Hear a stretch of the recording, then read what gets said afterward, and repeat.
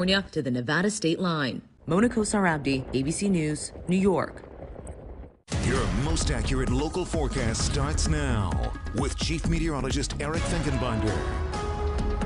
Well, our weather team was planning for sort of a mid-morning punch there with some of the snow. Now, areas, Mifflin, Juniata, Perry, certainly receiving the higher amounts, even some places reporting about an inch of snow. Other places not so much, but this is our first and likely only round. What I see moving on through the rest of this week is just liquid. Now, I'm talking about the month of December, not winter.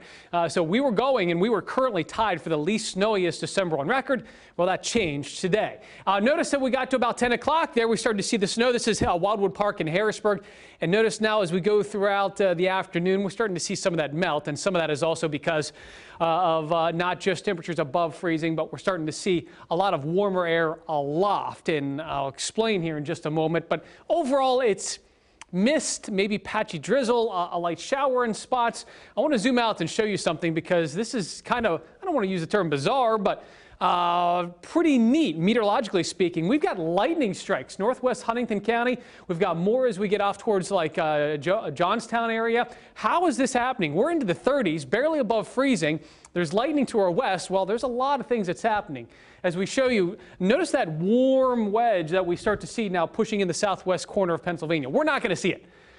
We do see temperatures holding above freezing, though, tonight, which is important because obviously we don't want any refreezing that's happening tonight, and we're not anticipating that.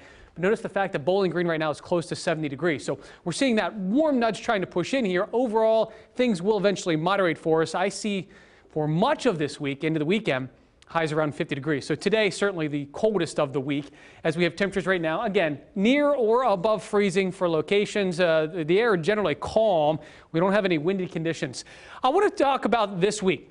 How we're going to see about 4 rounds, 4 different systems moving in. So this is not a surface map. This is actually showing that we do get, well, there's the 1 round this evening and tonight. There's the 2nd round that's moving in. And then we get the 3rd round heading into Thursday. Round 4 comes into Saturday. So we've got a lot of things that are happening for us as we show you. Everything begins to taper off this 1st round overnight, I'd say by midnight tonight. Rainfall amounts as we move into then Tuesday night and Wednesday will be about a ½ inch. So again, let's kind of break this down. It'd be Tuesday night into Wednesday morning, some stray showers Thursday. Looks like another round of rain develops then on Saturday. So it's not going to be a completely soggy, saturated week, but